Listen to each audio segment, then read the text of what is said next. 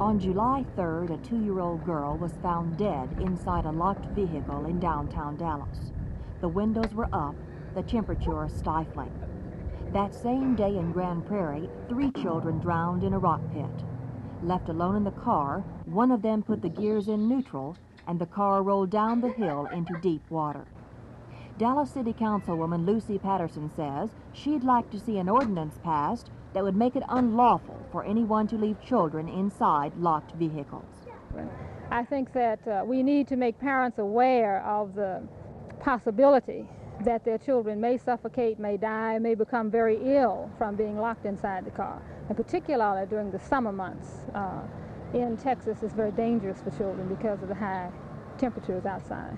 I don't think children should be left alone in the cars, even with the windows down, because if you'll remember the young Rodriguez girl that was kidnapped outside a grocery store where she'd been left in the car by her mother with the windows down.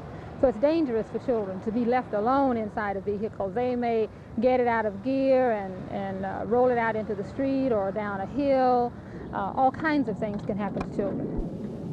Mrs. Patterson won't ask the council to take any action on her proposal until she gets a report from the city manager outlining how the city could enforce an ordinance prohibiting children from being locked inside cars.